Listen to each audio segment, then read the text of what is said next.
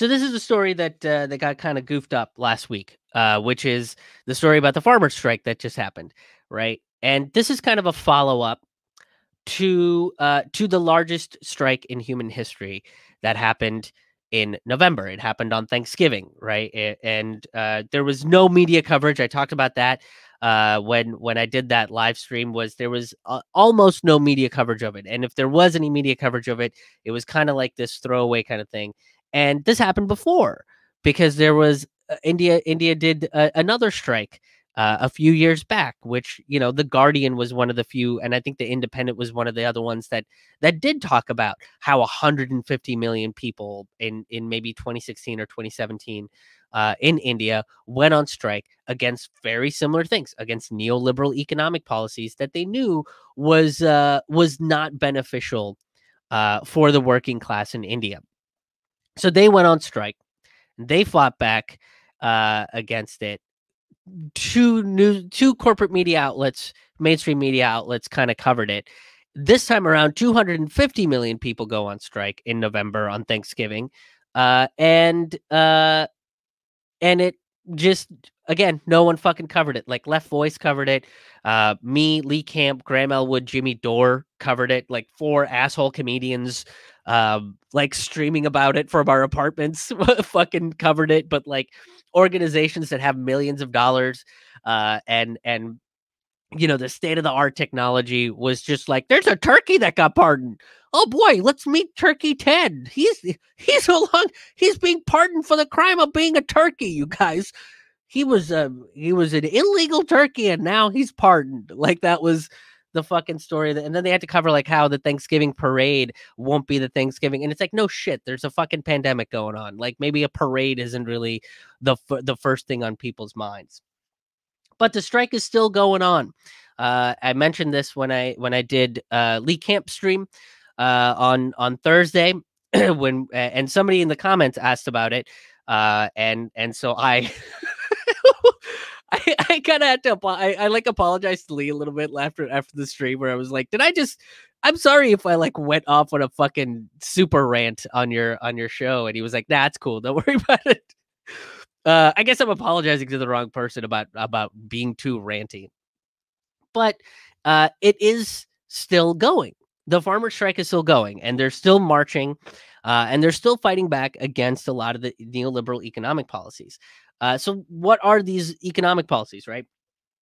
So to understand what's going on, basically, what was happening in India with the farmers is, they were selling directly to the government. The government was buying up whatever grains and agriculture they had, and the government had to pay them a minimum. There was a minimum on what they could and could not pay these farmers for their grains.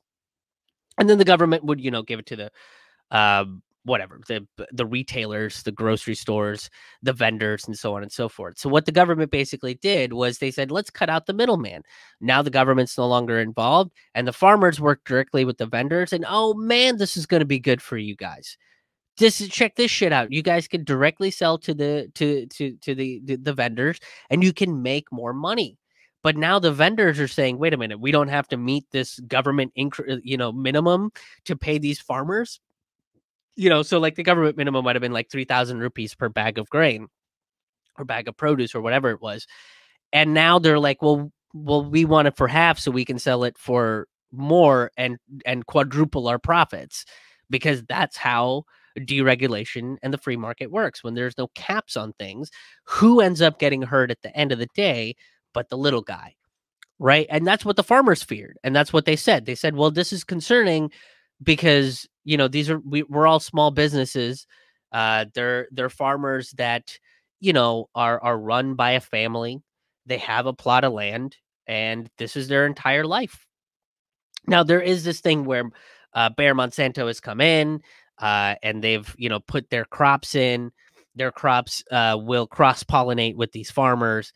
And then they'll be like, oh, well, you got our crops in your farm, and they'll buy out their farm. And then these farmers lose everything, and they will commit suicide because they've lost their means of income. They've lost their purpose in life. They've lost their meaning. I mean, so Bayer Monsanto was driving these farmers to commit suicide. So that was already a problem.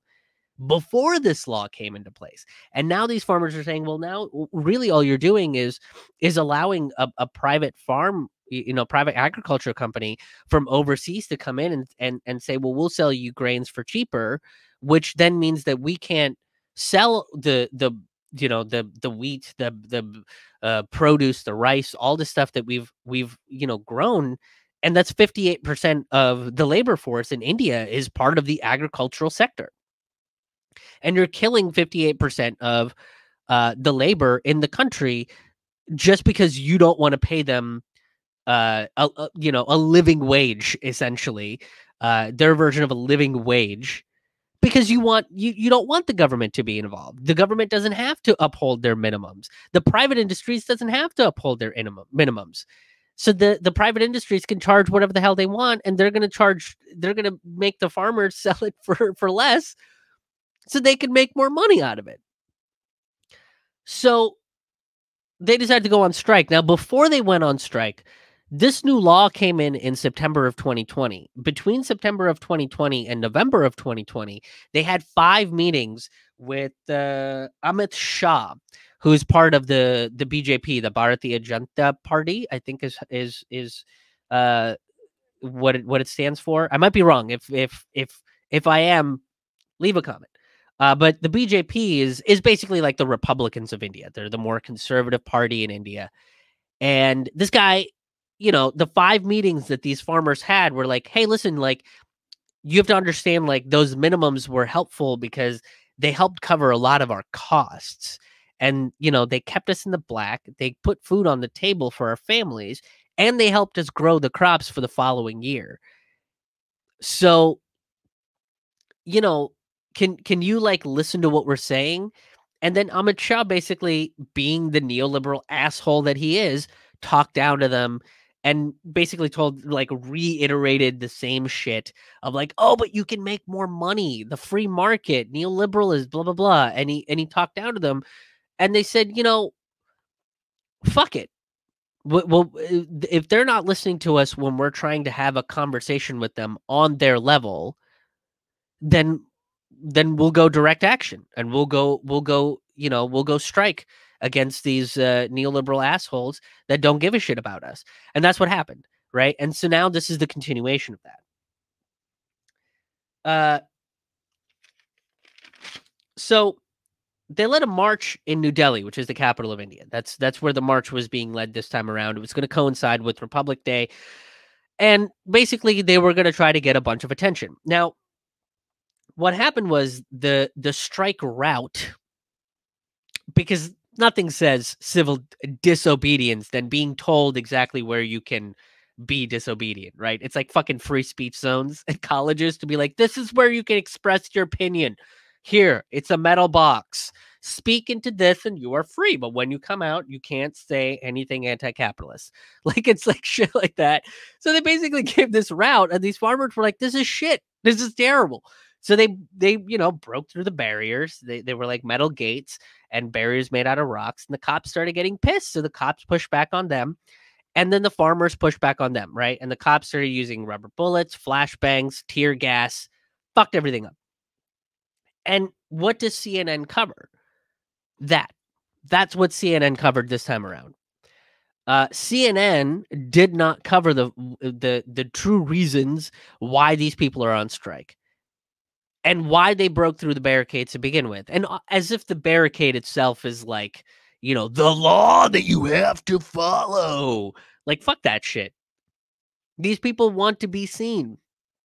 They want their stories to be heard. They want their perspective to be understood. They're not going to go through these fucking whatever, backdoor, backwoods fucking alley streets that you have to be like, oh, well, 7 people saw us today.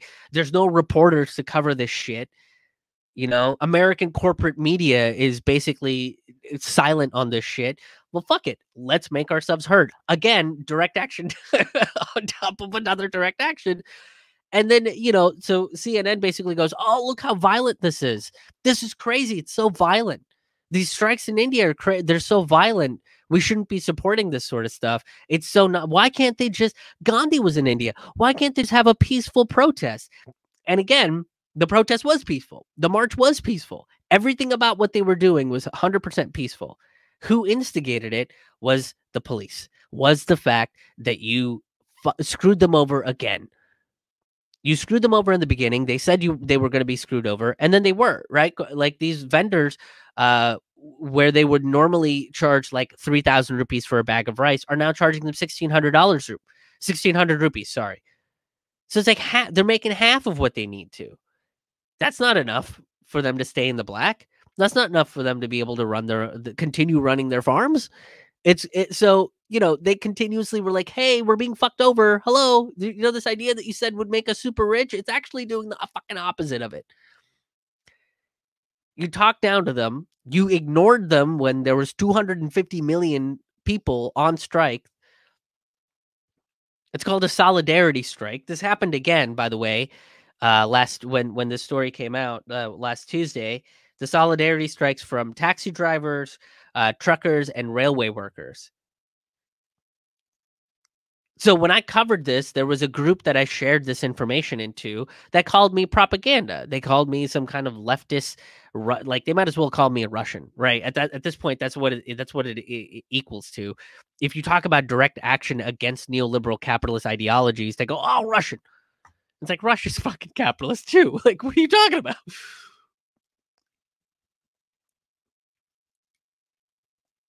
So here's where it ended on Tuesday.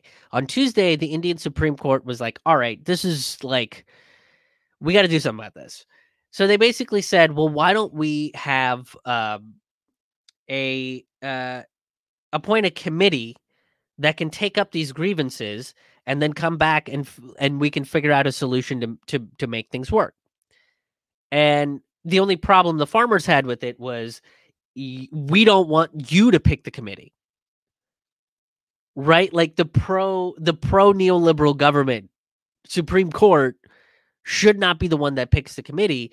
There should be somebody that represents the farmer. So somebody that knows and understands the ins and outs of agriculture in India, knows what these farmers have to go through, knows what it takes to run a farm. That somebody like that should be at the negotiating table with these farmers to say, this is what we need. Which to me makes 100% sense, right? Like obviously that's what you should that's what you should do. Like anytime they should make, like in America, if you're talking about like if you're talking about like minimum wage, right? If you're talking about what people in America need to on like bare minimum to survive, to earn a livable income, it shouldn't be somebody like Nancy Pelosi who makes $100 million, or Chuck Schumer who makes a couple million, or fucking Mitch McConnell who makes 30 million. Right? It shouldn't be these people that make so much money that they don't have to worry about rent, food, water, internet, any of these bills, to be like, okay, if I pay this, am I going to have enough for the other shit? Or is this a month where we don't have water? Or is this a month where I can't, pay for gas? Or, just so then basically what they do is they keep the minimum wage low enough so you have to get credit cards and go into debt even more, because that's how the fucking economy runs. That's how neoliberal capitalist economies run. They don't run on profits, they run on debt. That's how these people are able to make these astronomical amounts of profit, and that's what's going to happen again in India. So now what are they doing? In New Delhi, near all these strikes, internet and mobile signals are cut. They just cut it on Saturday. They just cut the signal, where these people are occupying to get their voices heard, to say this neoliberalism is not going to fucking work. This free market capitalism bullshit is not going to work. And they suspended the internet there. The reason why the government said they did this was because they wanted to maintain public safety. That's what they said. They wanted to maintain public safety, so they had to cut the internet. Really? Boy, is that what it is? Were people figuring out how to use the internet to fire back at the cops, or were people using the fucking internet to show people exactly what the fuck was going on? To show people that the strikers were peaceful and the ones that antagonized them were the cops? Was it lefty organizations that show up there and talk to these strikers and learn about what's going on and then tell the story to the rest of the world? Is that why the internet was cut off? So you could control the narrative. That's the only reason. I mean, this level of censorship is outrageous. And it's antithetical, because one of the things about Modi where I was like, okay, you know, I can give him a little credit on this. I disagree with the guy. I think he's gone about and executed things in really terrible ways that has very detrimentally affected the working class of in India. I will at least give it to the fact that he's trying to get internet and, digital technology with education to rural communities in India, so that 1 billion people in his country are digitally connected and can have access to the internet and can learn and grow and, and get out of, theoretically, the idea behind what he was saying was, oh, if everybody has the internet, they have the ability to learn, they have the ability to, have the best of technology so that they can become the best person that they can be. That's the idea. And this same guy is like, oh no, we'll cut the internet whenever we want. So then now it becomes a problem, because then you go, wait a minute, if you do give internet to everybody, and then these internet companies are connected with the government, and somebody in some village, says, oh, well, Modi's doing XYZ, we should strike against that. We should protest against that, and you shut off their internet. That's not okay. That's a totalitarian government. That's authoritarian. That's the kind of shit that's happening here in America, where they're just deplatforming people, where they suppress you if you don't talk about the left right dynamic, where everything isn't neatly put into these specific boxes that they allow you to talk in.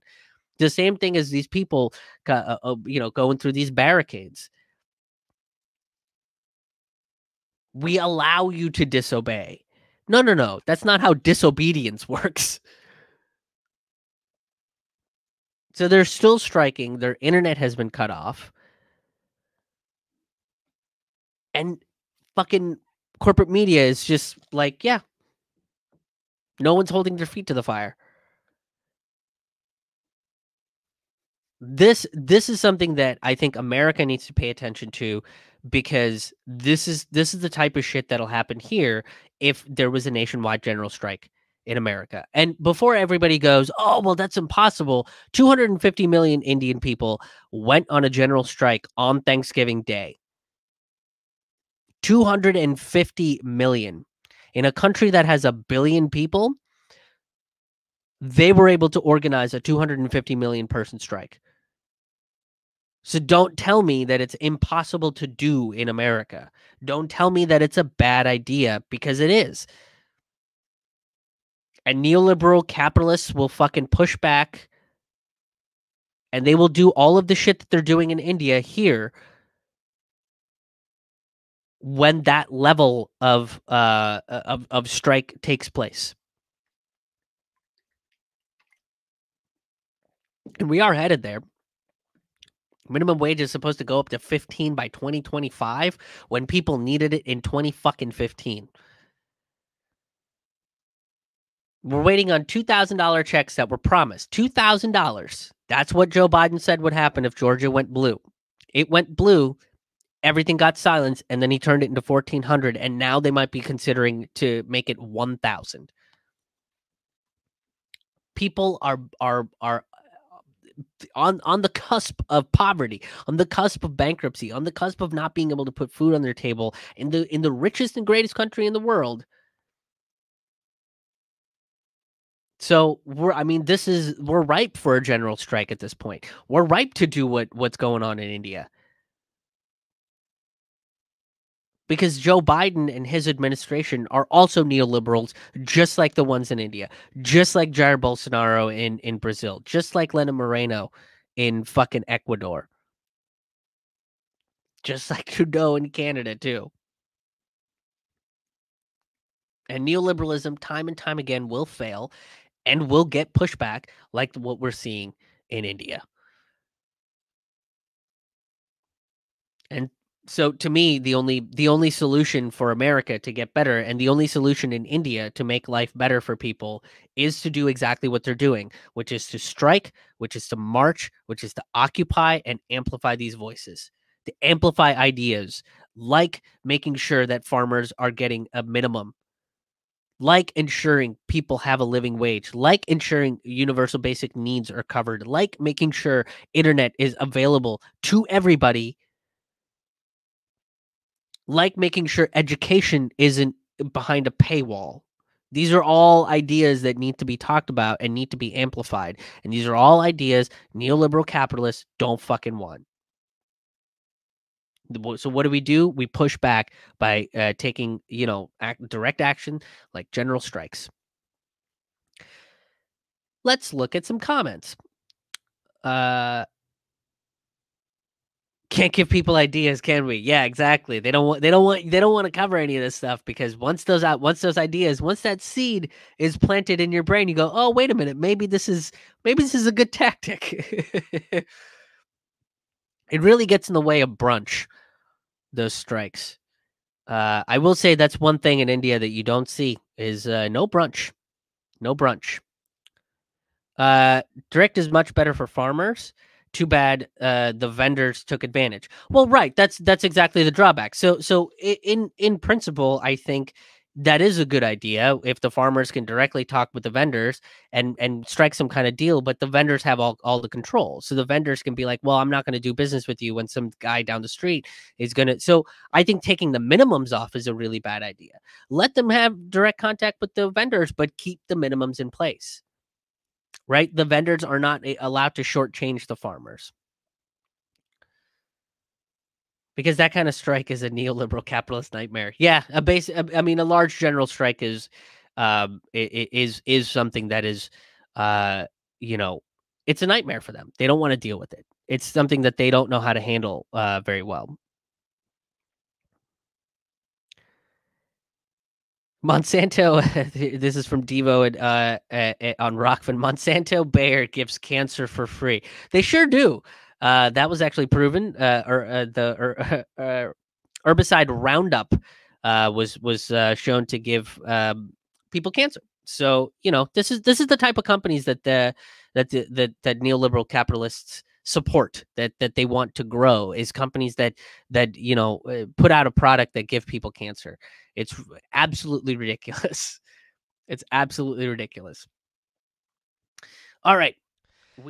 Thank you so much for checking out this video. If you enjoyed this content, please make sure that you hit the like button, hit the share button, and make sure you're subscribed to my channel, whether it's on Rockfin, YouTube, or Facebook. Especially Facebook and YouTube.